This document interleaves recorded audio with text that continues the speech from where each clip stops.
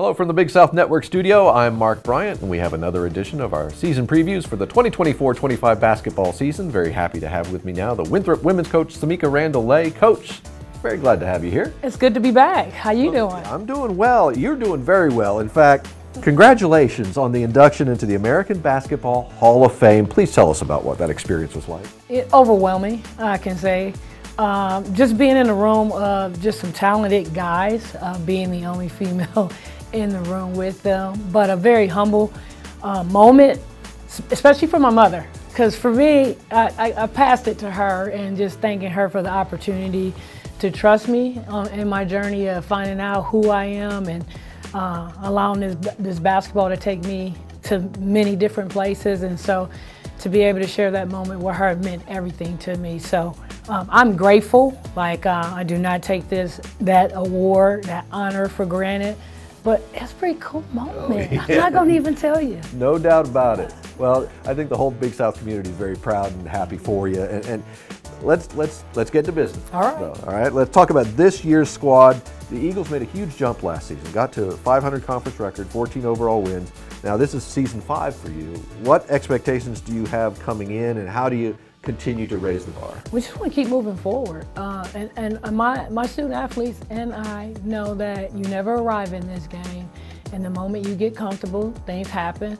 So we're just trying to put our best foot forth every day when we step out on that court. And that's the same expectations going into this upcoming season. And we're excited. Like I'm truly excited and just thankful that I get to coach.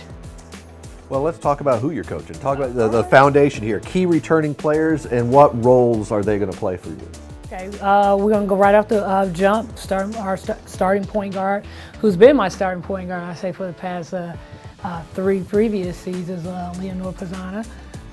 Just great kid. She knows me. We work well together. She's my little floor general and my coach on the floor. I value her feedback, and I'm just looking for great things for her. Now that I feel like we've built this thing together, because she's the only one that's been with me from the start. And so I like how focused she is, and I'm expecting great things for her. We'll go over to Jada Rice, pretty cool honor that she received in terms of doing preseason first team. All her hard work. I mean, all these athletes have a story, and her story is incredible. For the first day I got an opportunity to coach her, and she's like one of my old hens here. Like, this is going into our 3rd season together, so I'm excited and ecstatic for what she brings to our team. Jada is just a focused young lady, and just wanted her to go out and do her thing and be relaxed and be able to make the great reads that she needs to make for us offensively and defensively. Renato, Mark, just a dynamic player. Came in and probably, I think, surprised some people just with her toughness and her ability to get to the basket. But again, expectations are very high for her in terms of I want her to be also a leader with Jada and Leo. I believe she has that ability to influence a lot of our players on the floor, so I'm just looking forward to that. And then for her to get comfortable, because she wasn't looked at to score the basketball, I do think she has the ability to do that. Blessing. I'm not going to even screw her name up, because like when I'm not good at names, I don't say them. But I'm excited for her to just again continue contributing to our team. And then last but not least, returning who plays significant minutes for Marissa Gasseray. I mean, that young lady, any rebound, anywhere, she can go get it.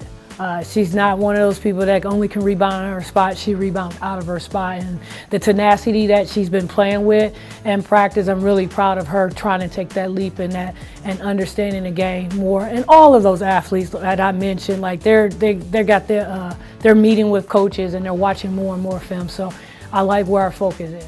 Well, I said a lot. No, you did. We're all hearing that there's a good core. What are you adding to that? What incoming transfers that are significant? Who's going to get a lot of minutes or catch our attention this year? Well, I mean, we got fortunate in terms of Olivia Wagner, who was a transfer from Radford, played significant minutes for Mark. I expect her to come in and do the same for us. She's very key to our program. I think she's trying to find herself in terms of leadership role, because I just don't want her to come in and just play behind those two people that I mentioned, Jada and Leo. I want her to be able to contribute and push them. So I'm excited what she's doing, but she's learning more and more about just trusting herself again. And then Naria Canoe, I hope I said that right, but she has championship under her belt. And what better person to be in the locker room and to speak up, because she knows what it takes to win. I can't deliver that anymore. I know I've won a championship plenty in my time, but I'm outdated. She's current. And so the respect that she has in my room right now is a pretty cool thing. And there's a ton of people that we have, and I could go on and on about those individuals, but I just like the depth that we have overall, and I'm expecting great things from even players that I didn't even mention. Now, as someone looks down your non-conference schedule, they might get down to see Eagles at Tennessee, someone's alma mater. So how did that come together? I must be a crazy lady.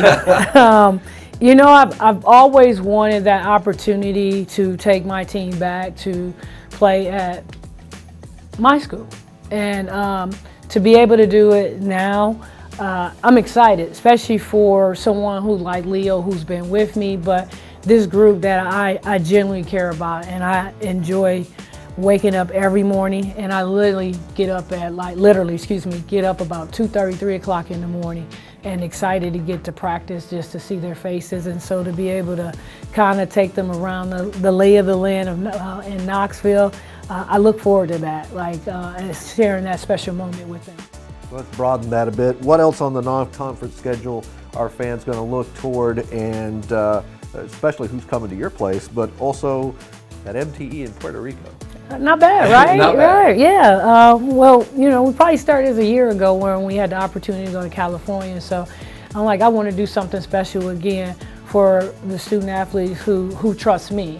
And I want to give them a student athlete experience. And so when the Puerto Rico opportunity presented itself, I had to take a jump at it. And I'm just thankful that my AD approved it, and that we're able to give those kids an experience of their lifetime that they'll remember. And I want to have fun with them. Like, they always think, like, Coach, can I do this? Can I wear that? And I'm like, we're in Puerto Rico. We're going to have a little fun, and we need to have that balance. But you talk about the schedule. I mean, I just think we got some great games coming up. And right off the bat, we're starting at Georgia Tech.